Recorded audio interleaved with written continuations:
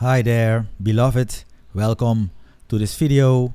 We are going to immediately continue our journey with the topic freedom in Christ.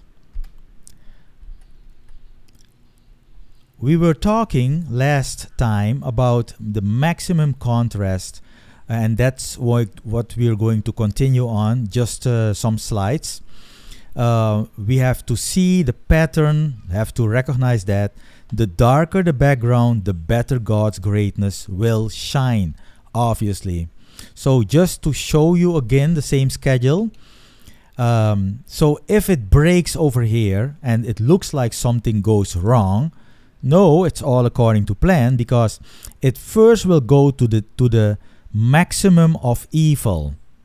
So it's going worse and worse in the world until the limit of evil is reached, because God has determined beforehand a limit for evil.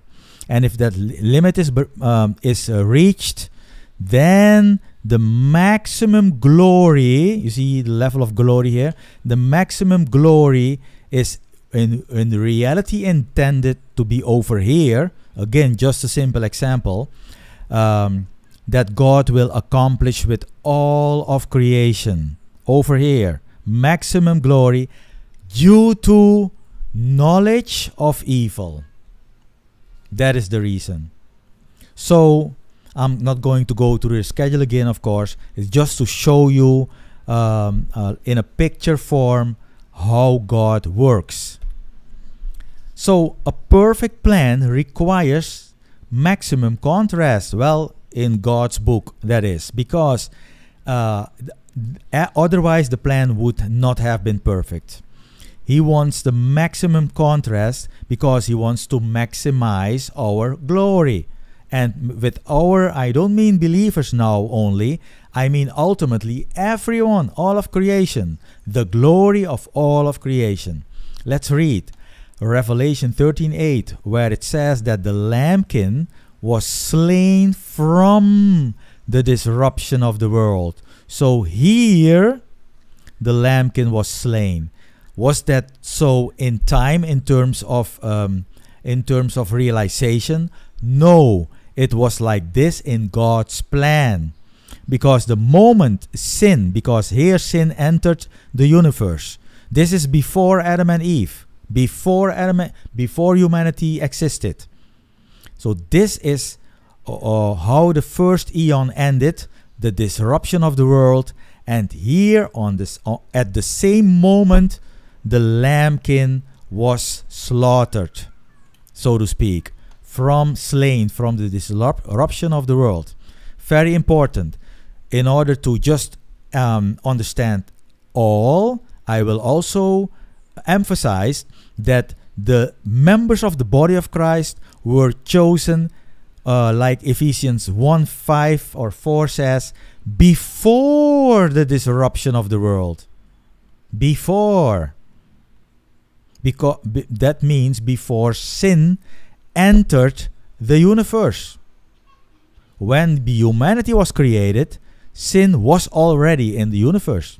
Not in the human world, but in the spiritual world, in the celestial world. But even before time started, before the Aeonian time started, we were already given grace in Christ. That is 2 Timothy 1 verse 9. Read it for yourself. We continue. Acts 2:23. This one, and that's Jesus, given up in the specific counsel and foreknowledge of God. You, Peter says to the Israelites, gibbeting by the hand of the lawless, assassinate. Peter is accusing the Israelites as a whole, as a people, that they assassinated Jesus Christ by the hand of the lawless. However, everything that happened to Jesus was planned before the plan went into effect. Sorry. So it says here specifically, Jesus was given up. How?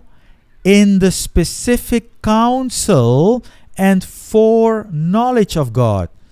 It's his own Father who planned this and who imparted this in the hearts of the Jews and the Jewish leaders especially. And of course the lawless ones, like the Romans. So it's God who did all of this. Not even Satan, but ultimately God. And the thing is that humiliation, and Jesus went to through the greatest humiliation possible, that emphasizes glory. 2 Corinthians 4:7. Now we have this treasure in what kind of vessels? Earthen vessels, humiliated vessels. With what reason? What is the motive behind that? So that the transcendence of the power that will be manifested in us may be of God and not of us. So that's why God deliberately put the treasure of our faith in earthen vessels.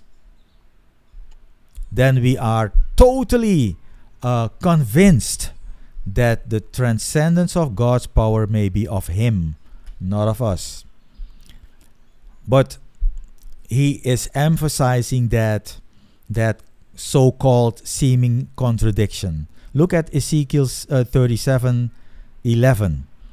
Who hitherto have been saying, our bones are dry and our expectation has perished. That means practically all hope is lost. That's where God wants us. And also Israel, because that's how God works. So it is hopeless. The pressure is off. That is the intention. Because then, at that time, God will take action. And it's very important that the pressure is off. What does it mean? When is the pressure on? When we still think we can contribute, then the pressure is on. Then the pressure of, we have to testify on the streets. The pressure in terms of we have to live good. We have to be an example. Always that pressure on us. But the moment our hope is in our own capability is gone, then the pressure is also off. We don't know it anymore. We are totally lost. And then God takes action. So the greater the contrast, the greater the result will be. Romans 3:5. Now if our injustice is commanding God's righteousness, what shall we declare? You see the point? God took care of the fact that all of us are in justice in order to command God's righteousness. That is the whole way of working, his method. So first the reduction and then the display of power. Jesus first puts mud on the blind man's eye before having the eye washed in the Jordan. John 9:6 as an example. Elijah makes the challenge even harder by getting the altar all wet with water. 1 Kings 18:35. Because, as you can understand, if fire falls from heaven, then it will be even harder for that fire to remain on the altar when it's so wet with water. That's what he did on purpose. Of course, he makes the situation seemingly hopeless. God makes it much harder for Gideon and greatly reduces his army from 32,000 to a measly 300 people, soldiers. Judges 7, verse 2 to 7. So let us realize this, right? So then we will switch to forgiveness versus justification. And believe me, it's a world of difference. They are operating in totally different realms. Let's see. Forgiveness presupposes the presence of guilt. Thus, you need to be guilty first. I hope that's clear, right? Justification presupposes the absence of guilt. Thus, innocent. Think about it. Let's park here. So, if you are to ask for forgiveness, that means you admit your guilt because you're guilty in a certain realm. And you have sinned, so you have built up guilt. You ask for forgiveness, the sin has been forgiven, or the guilt has been set free. It has been, how do you say that, covered. Okay, it's overlooked. The next hour you sin again, build up guilt, ask for forgiveness, and the guilt is overlooked again. It's not imputed, the consequence. Okay. So that means you have to be very insecure in life if you live that way. And Christians are. They don't know for sure if they are going to die in Christ or not, in their thinking. Because they think the moment I sin, not even knowing that I sinned, and I die because of an accident as an example, then probably I die in my sins. You see what's happening? This realm of forgiveness is not for this time, and it's not for us. It is for Israel, and it's valid in other eras. In the past and in the coming future, it will be valid again, but not in this era where we live. That is the situation. It is about justification. That is being declared innocent. And if you are innocent, you have never been guilty. You are not guilty currently, and you will never be guilty in the future. That's a guarantee because you are declared innocent. This is huge and a huge difference. Let's go through the table further. Forgiveness works in the realm of the executive power. So the power of the king or the president, of the prime minister, if you want, the executive, the director. He is the one who, how do you say that? Who info or cover the guilt, so to speak. While justification works in the realm of the judiciary. The judge is doing that. He is declaring you innocent. And forgiveness can be revoked after the fact. Thus, it is shaky. Did I mention that? Well, if not, now I'm mentioning it. It can be revoked. So it's all insecure. It's not stable. It's shaky. It's terrible. Sorry. Wow. While justification can never be revoked. So it is very stable. You are on stable ground then. Forgiveness is based on works. What do I mean also? It is conditional. I didn't put that here, but it is conditional, like Israel's evangel is conditional. The thing is, if you fail to forgive your neighbor, then God will not forgive you. You can only receive forgiveness from God if you forgive your neighbor.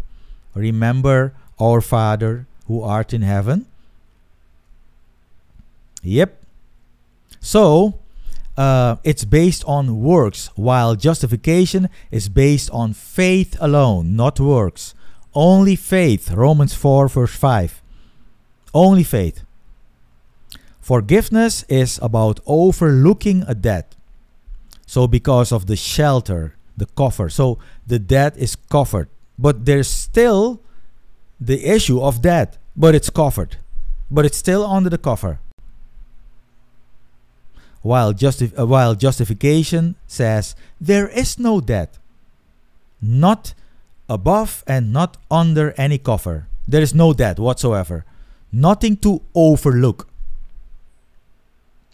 Forgiveness, there is guilt in that realm of forgiveness. There is guilt, so the guilt is there, but the consequence of that guilt is not imputed.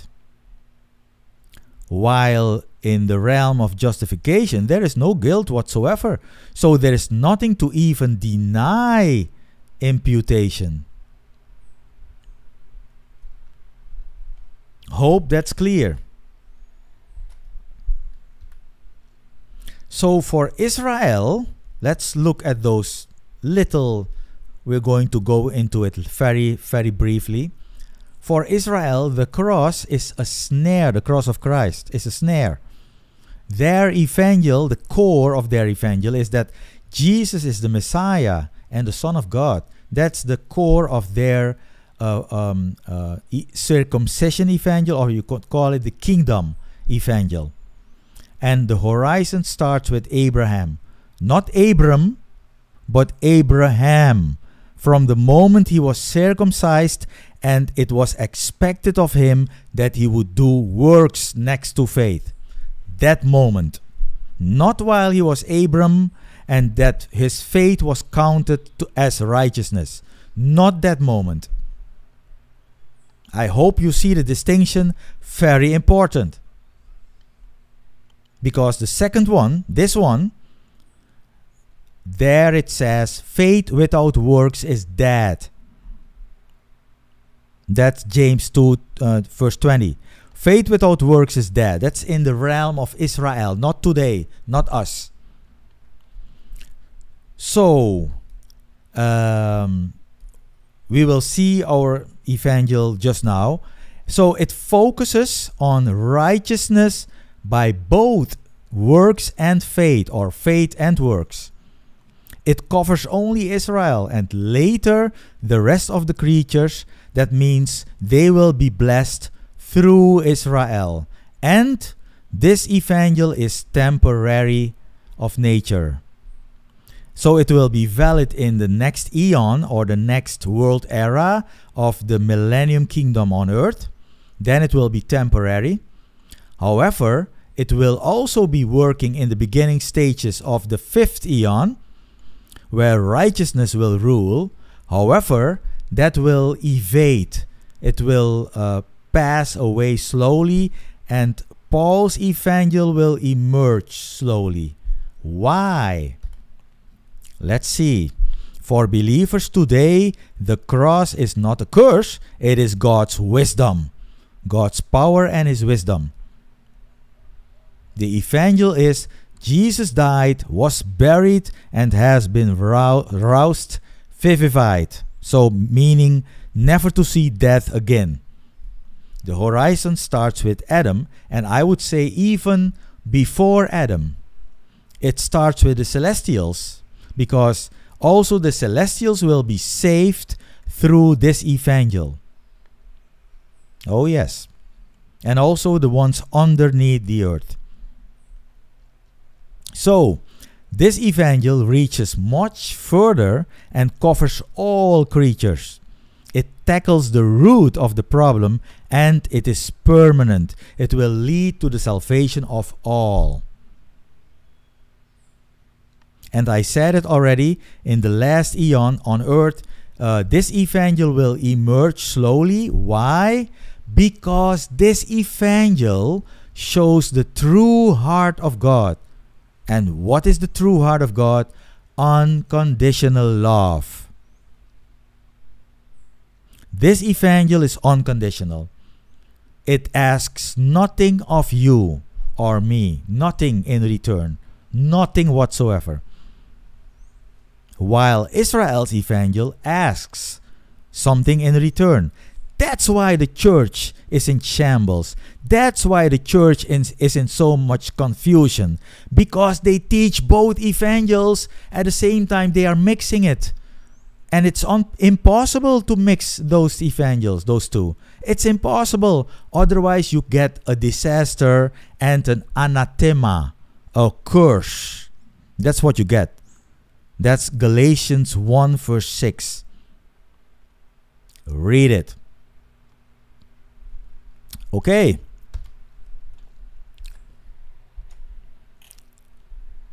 Let's do another slide here. Maybe two. Let's see. Oh, let's see. Maybe not. Okay. This one. For believers, the cross is God's wisdom, right? Let's read about that. 1 Corinthians 1, 22 to 24.